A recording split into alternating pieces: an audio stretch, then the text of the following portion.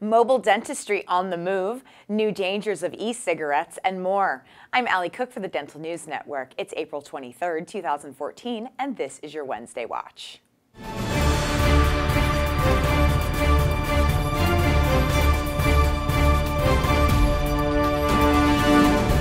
Here's today's dental news. Poisoning from electronic cigarettes and their nicotine liquid is on the rise, according to the CDC.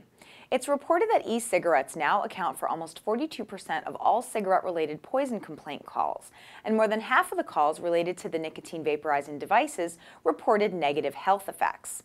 This is actually a higher proportion than calls related to conventional cigarettes. The most common complaints were vomiting, nausea, and eye irritation, but there was one suicide death from intravenous injection of the nicotine liquid. A statement from the American Heart Association calls the new data disturbing and has called out for monitoring of these devices by the FDA. Mobile dentistry is literally on the move. Here at the Wednesday Watch, we told you recently about a New York City dentist who began making house calls to elderly patients and patients with mobility issues. Now, mobile dentistry is making headlines in 3 other regions.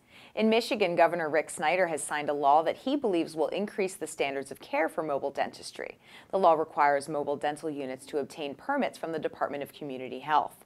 It also gives the department more authority to oversee them. In Washington state, one dentist spends half of her week in a clinic and the other half on the move, going to see patients who may not be able to go out to see her. Pennsylvania has also seen an increase in mobile dental clinics, traveling thousands of miles to provide care to residents. Coming up, a new line of precision handpieces and an endodontic solution for your practice.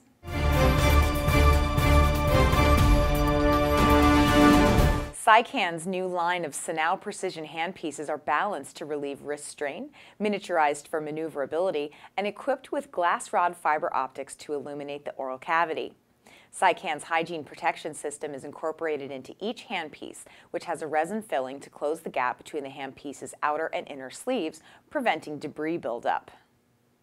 Acteon North America's new Nuendo Center offers both reciprocating and rotary modes of operation. The different modes provide endodontic motor compatibility with any manufacturer's rotary file system, offering versatility for the user.